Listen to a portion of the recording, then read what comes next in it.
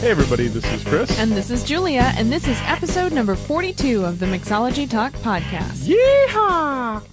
I don't know why I did that. I just felt like I needed to. I have no words.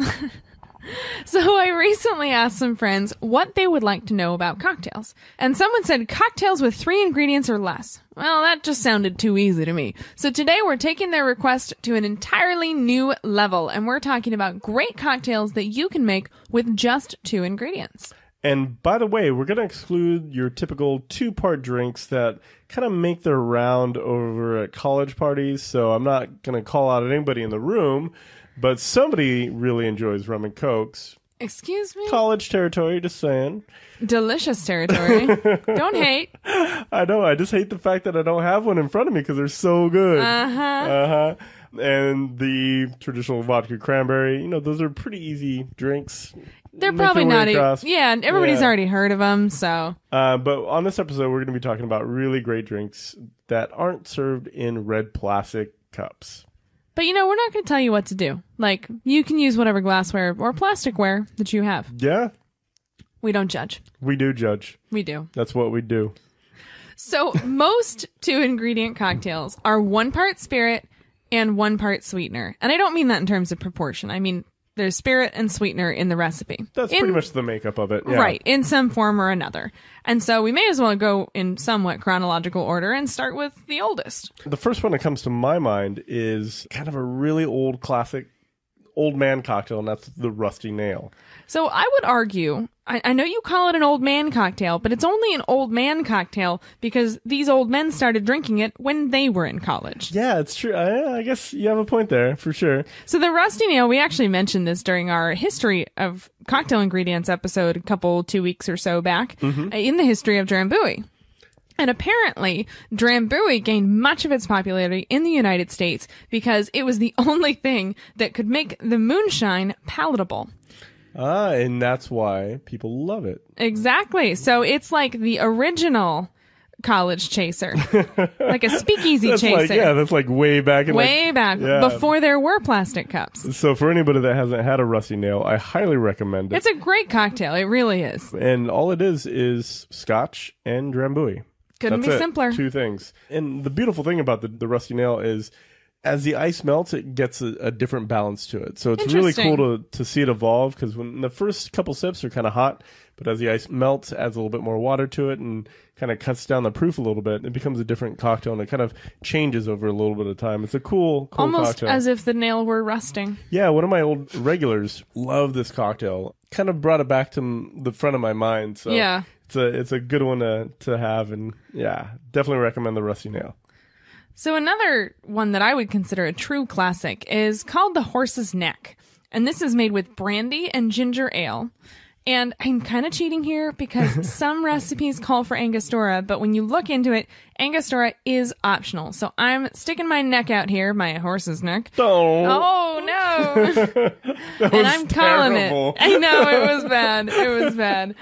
But the name of this cocktail comes from the shape of the garnish. So you'll take a very wide strip of lemon rind and use that as the garnish, and it kind of curls over the glass and looks a little bit like a horse's neck. That's the story. I'm going to give you the 2-part drink on this one for sure. Now, here is another one of my favorite drinks, and this really showcases fresh ingredients. When you get a really great grapefruit and mix it with either vodka or gin, you have a fantastic Greyhound. And this on a hot summer day is amazing. It's really, really a good cocktail. I usually go with a sweeter form of grapefruit, like a Ruby Red or a Texas Sweet. It really is fantastic.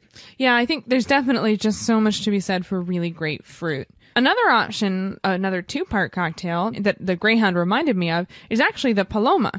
All you have to do is swap the grapefruit juice for grapefruit soda and the vodka or gin with tequila, and that's a Paloma. Another great drink. Another great one, exactly. Now, this next one kind of brings up a lot of bad memories for me. I don't know. Yeah, I'm not going to lie. This next one, I really debated whether it was red cup territory or not. I think you're bordering on it for sure. I'm getting close. Yeah, so the cocktail that we're talking about, or the drink we're talking about, is the Black Russian. It's vodka and coffee liqueur. Yeah, but this brings up a really good point that there are a lot of fantastic coffee liqueurs out there on the market right now. There are more options than just Kahlua. The giant K brand out The there. big K. The special K. Oh, no.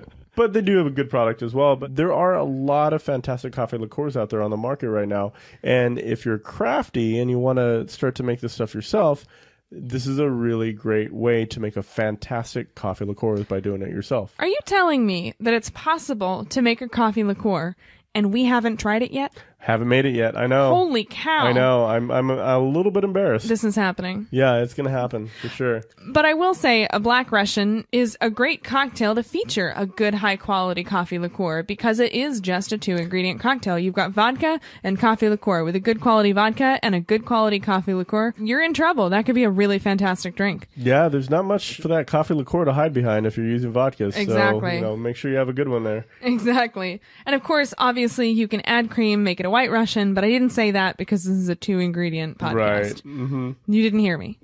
Didn't hear it. So the next one is one of my favorites. Absolute Rum and Coke, favorites. we already covered that. Hey! Close. Rum and ginger beer. Rum was in there, that's for It's sure. true. It's true. Now, I struggle with this one a little bit because it feels a little bit like a college cocktail, but I am going to go ahead and stick my neck out here and say that you cannot make a real dark and stormy with ginger ale.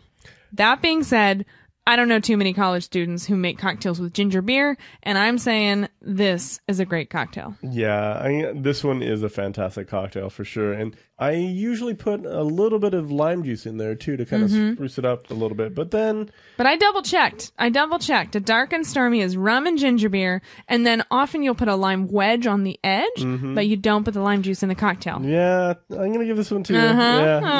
Usually I put about a half an ounce of lime juice in there just to, like I said, brighten it up a little bit. Yeah. But definitely not needed. It's a great And I'm not cocktail gonna on its lie, own. Chris, you make a mean dark and stormy, but if you don't have that lime juice, you can still make a good one. It is, yeah. And the key is definitely a good ginger beer for sure. So last but not least, we're going to go for a broad sweep here and say sparkling wine or non-sparkling wine for that matter, plus just about anything will give you a Bellini or a mimosa or some version thereof. Yeah, it's Couldn't be simpler. really simple, great brunch cocktail, and I'm sure we consume millions of them every weekend. Personally? I hope not. But it's infinitely flexible and just nice, It's a easy great way classic. to enjoy breakfast. Well, and I think it's just a really nice way to enjoy a glass of wine, too. Yeah, absolutely. Nothing wrong with sparkling wine, that's for sure. And you don't have to go it. through the trouble of shaking and all that stuff. You just pour a glass of wine, pour a little bit of love in there, you're in Good to business. go. Yep, absolutely. So last but not least is one that I thought Chris made up, but it turns out he'd just been seeing it making its rounds in San Francisco. Yeah, I wish I could take credit for this one, but one of my regulars actually turned me on to this, and it was so simple, but it was so good. This is easily my favorite two-part cocktail, or two-part drink out there. Wow, I'm surprised. Well, Yeah. actually, no, I'm not. So I think everybody out there can guess what one of the ingredients is. Yeah, definitely my favorite spirit on the planet, and that is chartreuse. Green chartreuse. Of course. And the And- other half is a really high-quality root beer. Yeah, I know. Simple, but when you put them together, it is amazing together. So it's really basically good. like a Chris Tunstall rum and Coke. Yeah. I'm not giving that one to you. No. Oh, no, it's you not- said yes. No, it's not even close.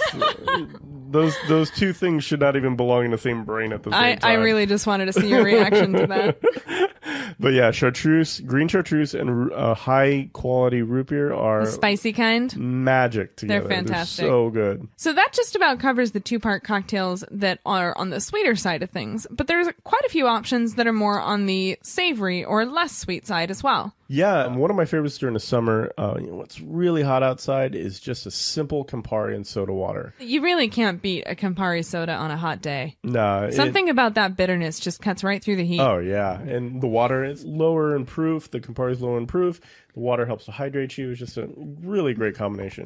Yeah, definitely. Now, I actually heard a rumor, and I haven't told Chris about this. I heard a rumor that you can take Campari and add a fizzy, hoppy IPA beer, and it is supposed to be fantastic. Ooh, we will get back to you and let you know how good that is. And if you've tried it, let us know, because that sounds absolutely fantastic. Let's be honest. Now that Chris heard me say that, he's going to have it in like roughly the next 10 minutes. Now, I wonder, is it like a shot of Campari and like a beer next to it, or is it like Campari No, in it was beer? a cocktail. Okay. Yeah, I know. All right. I'm curious too. We're going to have to give that one a try. Yeah, I think we're going to have to do some investigation, guys. That sounds like science is happening. Right. So Sherry Laughlin, also known as the intoxicologist, also has a list of 2-part cocktails. And one of the ones she put on there that really intrigued me was Campari and grapefruit juice. Oh, good job, intoxicologist. I know, there sounds goes my good. summer. I know. There goes my grapefruits. Yeah, she calls it the Camparosa, and I just love the idea. I haven't tried it, but I love the idea of Campari and the bitterness of Campari alongside the sweetness and bitterness of grapefruit. Yeah, I could see that being a really great combination. Definitely. And we're going to have to, man. What's happening? This summer is going to go by blink of an eye. Definitely. Second to last is one that I'm sure everybody's already thought of, and it's truly a classic, and it really does border on college cocktails because it's so simple, and that is the gin and tonic.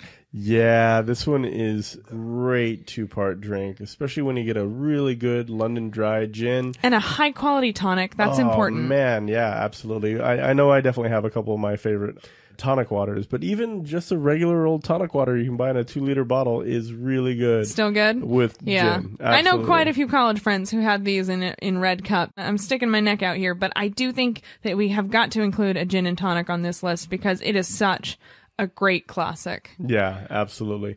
And the final one to kind of wrap everything up here is as classic pretty much as it gets Pretty with much, cocktails. yeah, I think just about as classic as it gets. And that is the martini. Of course, the martini. And this is traditionally, of course, gin and vermouth. Yeah, modern martini. Typically, a lot of people just want chilled vodka.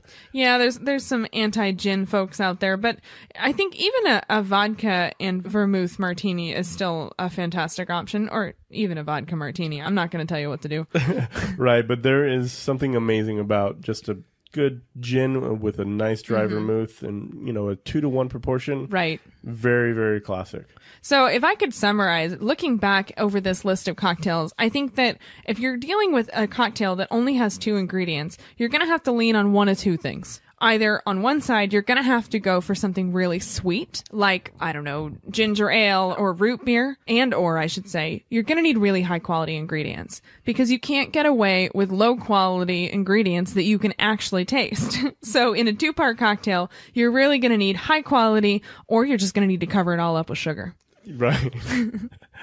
But you definitely want to have some good stuff because, like we mentioned with the Black Russian, there's not a lot for the ingredients to hide behind. Right. So they're really going to be front and center when you're drinking a drink like this. Especially something like a gin and tonic or a martini. You're going to need high quality ingredients because, like you said, there's nothing to hide behind. Right. Absolutely. Well, now I'm very thirsty, so we're going to wrap this one up. Yeah, I think we've got some IPA cocktails to make. So there's definitely some Campari happening. Yeah, I think this whole week is going to be dedicated to Campari. I think it might be. Awesome. Well, if this episode has not inspired you to go grab a couple bottles and make yourself a drink, then I really don't know what will. So for a list of the cocktails we mentioned today, go ahead and visit the show notes over at mixologytalk.com/42. So that's it for this week, everyone. Enjoy your cocktails, and we'll talk to you soon. Cheers.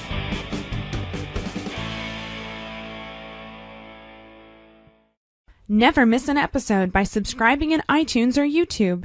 And as always, check out the show notes by clicking on the right.